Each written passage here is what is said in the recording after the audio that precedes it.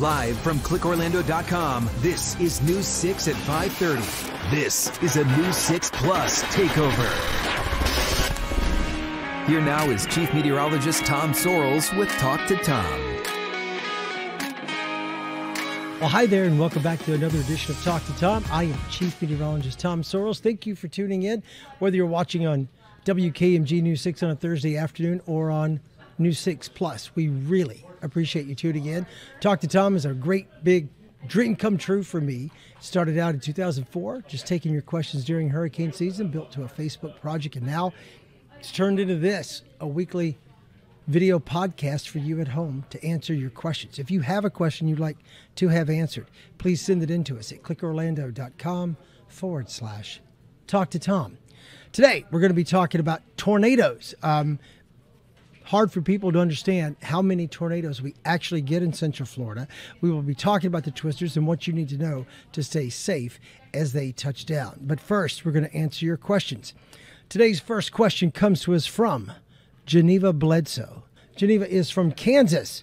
She says, we have a lot of tornadoes in Kansas. We also have an extensive warning system. Every Monday at noon, the sirens are sounded. You know where you are and just how easy it is to hear them. What is up with a warning system in Florida? I've never heard a siren, not to warn or test. A tornado went through Ocala last year, and I had no idea it was only about a mile away. Florida needs to step up their game. No, Toto, I'm not in Kansas anymore, but I would like to be warned where I am. Okay, Geneva, that's a great question. I just tell you the bottom line is money, because it's super expensive now to do that. For us to put up warning sirens, sound dies out after about 9 or 10 miles. So for us to try to warn the large expansive area that is Central Florida would be very, very expensive. Also, technology has changed so much. I do know that Oviedo does have a siren system going. I know they do. If you go to like their government site for the city of Oviedo, they do have a siren that they sound during a tornado warning. Not many other communities in Florida do. And the whole world has changed, Geneva, to the point where on your phone, hold up your cell phone, anytime on your phone that you're somewhere, if you have a smartphone and you're anywhere in a tornado warned area, your phone blows up. It starts the warning because we are now geo-fenced. And so when the Weather Service puts out a tornado warning, boom, it goes right to your phone because your phone knows where you are. And when that warning is issued, it goes right to your phone. Also, you can do it through our app. Just go to WKMG Weather app, download the weather app, put it in your pocket, turn on the alerts when you think the weather's looking ominous, and it will warn you through geofencing when a watch or warning has been issued for your area as well. So just know, the reason we don't have them here in Florida is because they're very expensive. People are in their homes a lot. The sound does not penetrate the home nearly as well as the sound coming through your phone. So the phone is the new reliable way. The phone and the warning systems through the phone and the geofencing of your area have kind of made the sirens obsolete. It's also made your weather radios obsolete for a lot of folks too. Although there are some places in America where the cell system is trash. It's hard to pick up a signal, and the weather radios are still super important for those areas. Great question, Geneva. Hope it works out for you. All right, next up, John Christie goes, hi, Tom. I miss your daily Facebook messages due to my new work hours. John, you can always come back and look at that stuff later. I've always been a weather fanatic, and when there is a local tornado threat, I oddly get excited. Okay. The other day I was driving through a car wash and was wondering the wind at the end of the cycle. How does that measure up to a tornado if you were by chance near one? The roof of my SUV pops when the wind blows pressure. It does, yeah. I was curious to know if this may be what it feels like to be close to a tornado nearby. I know Troy has tornado chasing experience. He does. And was wondering if the car wash blower gave the feel of a weak tornado. Obviously, any tornado threat, you shouldn't be outside or in a car, but I was curious. Love you guys. You're awesome. Okay, John, we love you too. Thank you for watching. Thank you for knowing that Talk to Tom is also a Facebook entity. And you can always go on there and go back and look at the old ones there. I don't take them down. So they're there if you want to watch them. If you miss one because you're working, come back, watch it in the afternoon. I don't mind. Going through the car wash does have wind speeds, they say, of somewhere like 60 to 80 miles per hour to blow the raindrops off your car and super dry your car very quickly. But to have wind blowing out of hoses that are above you does not create a wall of wind a mile wide doing 100 miles per hour. And obviously your car can maintain wind speeds as long as it's going into the wind or creating the wind, driving at 100 miles per hour. Your car's aerodynamic. But to be hit from the side or from the front, if you're in a seated position and the wind's blowing 100 miles per hour, it can flip your car, lift your car. Wind speeds around a tornado are crazy because they're going toward the tornado one moment and then the tornado gets past you, they whip around the other direction the other moment.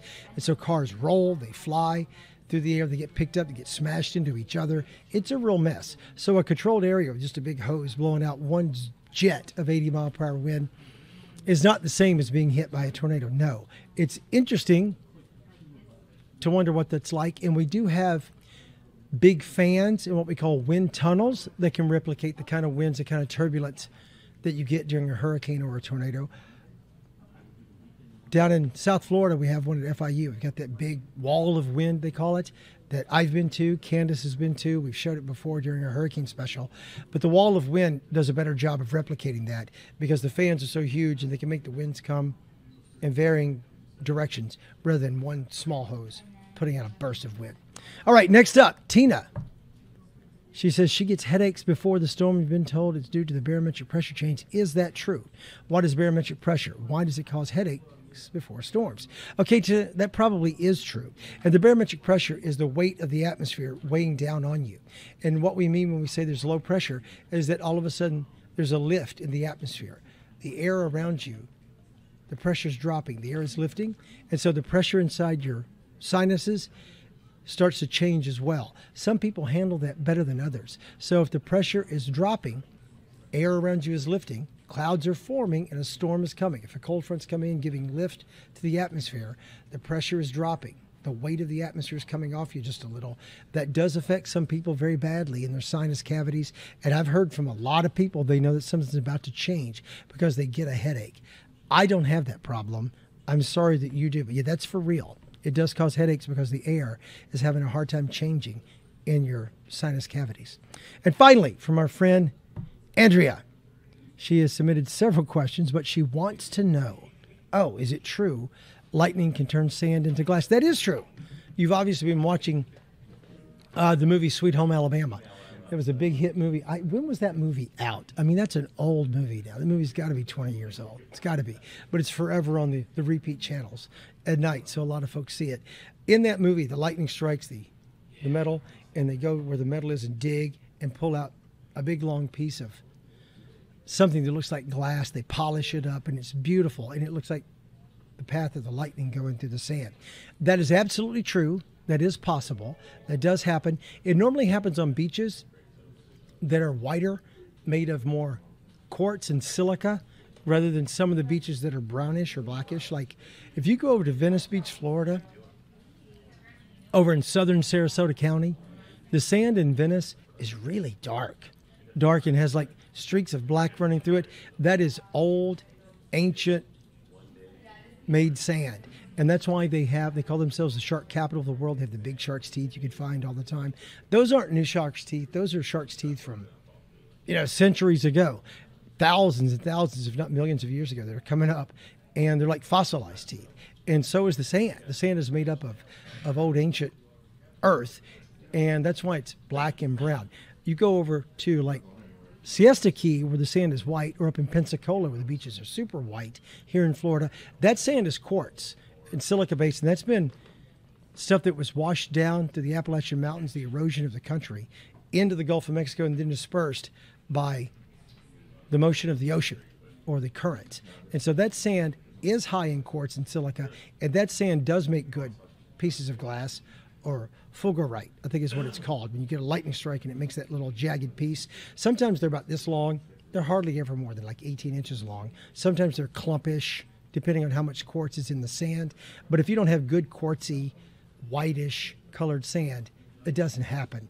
I remember when the movie was out the first time, I talked about this on some show, and they told me then that the desert sands, like the Sahara, that are super white, sometimes a lightning storm will finally come over, and when a lightning strikes there, they get really well-produced pieces of glass out of that. Not so much in a place with brownish sand or orange sand. Like the orange sand, like in Daytona Beach, if you see the orangey color, that's made from the coquina rocks, from the crushing of those. And so if you get gritty, brown, gray, orangish sand, doesn't do as well. It has to be silica and quartz based. All right, we're going to wrap it up. Thank you for your questions. I really appreciate the questions today. They were all excellent. Remember, you can submit your questions anytime on clickorlando.com/talk-to-Tom. Stay with us now as we take a closer look at the increase in tornadoes and what you need to do to keep your home and family safe.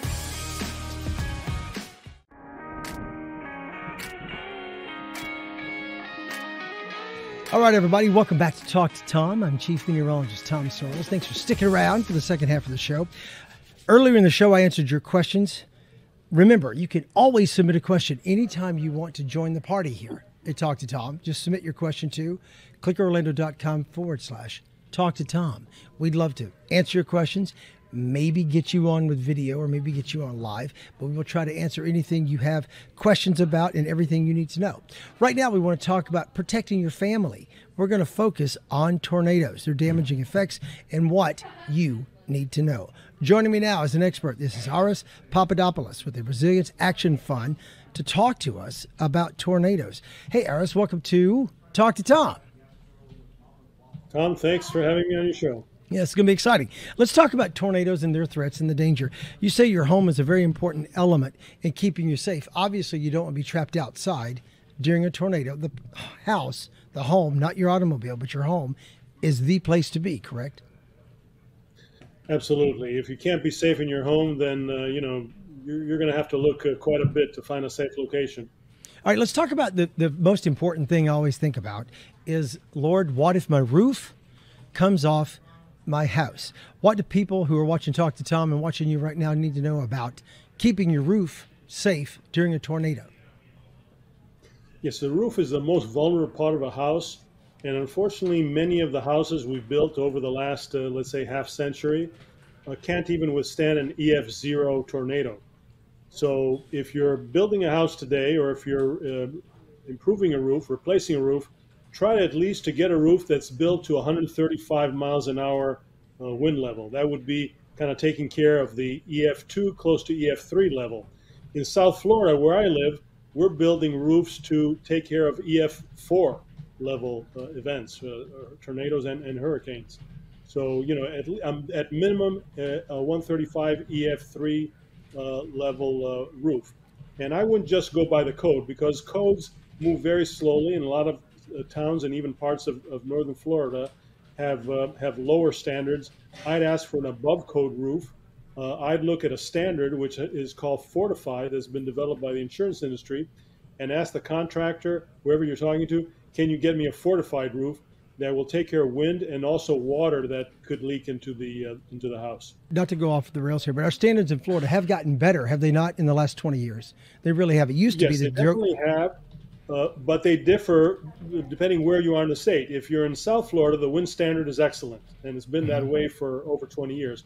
But if you're in Central and Northern Florida, the wind standard is not that strong.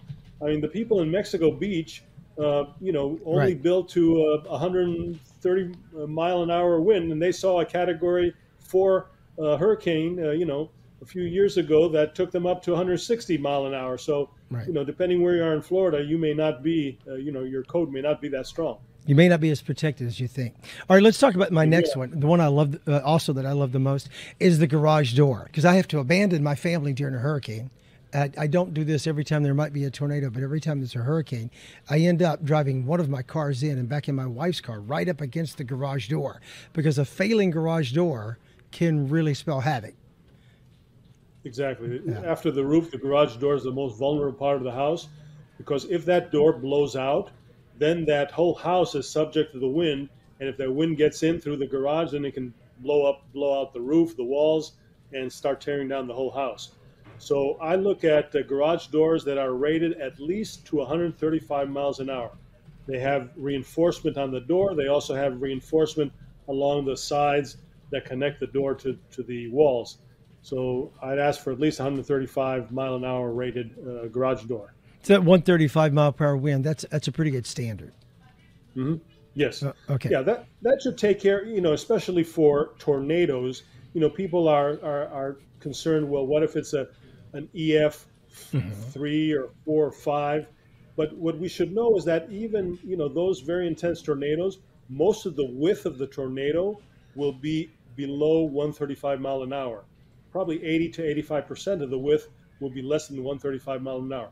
So if we can do the 135 kind of strength, we're taking care of a big part of what a tornado might bring to us. Just about everything. Okay, let's talk windows and door shutters. I do not have them on my house. I don't have shutters at all for my windows. How expensive is that, and is that really necessary? Well, if your windows and doors are not hurricane rated, are not Hmm. wind rated, definitely you need, if a hurricane is approaching, you need to have some kind of protection. You can go with the plywood, as people are seen and Right. doing. Yes, you can get the metal shutters, the aluminum shutters, which are lighter, that are more expensive. But nowadays we have something even better. That's a fabric. It's actually the same fabric that's used on airbags for automobiles. It's very strong, and you can get that either online or at big box stores. And it's a lot easier to install that on your windows Hmm. from the outside. And of course, it's screwed on, and that'll protect the window from both the wind and the debris that might be flying in the wind. Okay, So Eris, these I don't know fabric what that shutters. is. What's it called? You say it's a fabric, like it looks like a piece of tent or parachute, or what does it Yes, look like? it's a piece of tent. Oh. You order it to the size of your windows and doors. I ordered a couple a few years ago for my backyard window and door, Mhm. and it's easy to store. It rolls up, and it's Hmm. easy to unroll and just screw onto the holes around the window and door.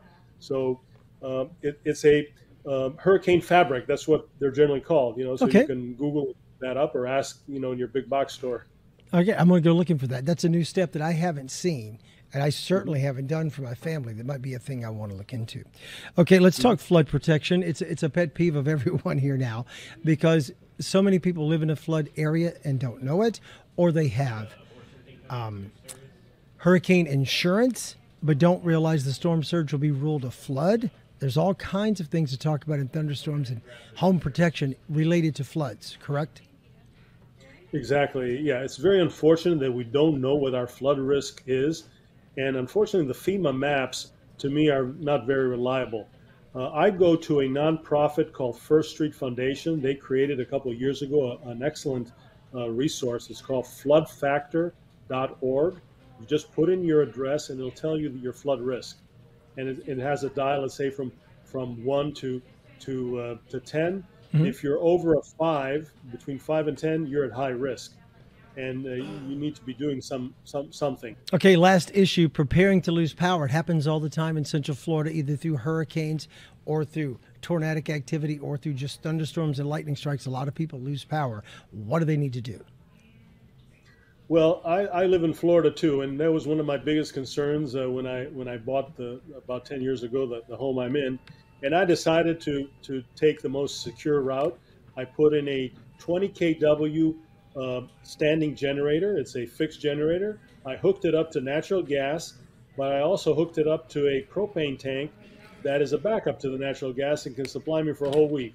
I Oh, was wow. in the house with Irma, and everybody in my neighborhood lost power. I just sailed through the week with the fridge, the air conditioning. Obviously, the pool was not running, but to me that was the most secure solution. Now you can buy these kind of mobile generators, Hmm. but you really got to be careful with them because they can be unsafe if you Right. don't know how to use them, if you don't know how to connect the electrical, if you're not making sure that the exhaust leaves the garage or wherever you have it and doesn't enter the house, and also handling the fuels can be dangerous. Also, supplying fuel, getting the fuel, can be Right. difficult in a disastrous situation. If it's gasoline, hauling it in and then filling the tank. So my vote is for the permanent generators, and that's the way I would go. If one has the means, they tell me it's a great idea. All right, that's Eris Papadopoulos with the Resilience Action Fund. Thank you, Eris. I appreciate you taking the time to talk to us and talk to Tom. Yeah, Tom, if I can just suggest, people who want more information can go to my website, Yeah. buildingresilient.com. Okay. And there's a nice resource there that I created with another nonprofit a couple years ago. It's called the Buyer's Guide to Resilient Homes. And it helps people not only who are looking to buy a home, but also are looking to renovate, to prioritize things that will protect their household and obviously their pocketbooks too. All right. I appreciate both those websites you've turned us on to today. Thank you, Aris. Appreciate your time. Thank you, Tom. And thank you for watching Talk to Tom. You can watch anytime here on Thursday afternoons at 5:30 on the powerful WKMG, at any time, 24/7 on News 6 Plus. Have a great week.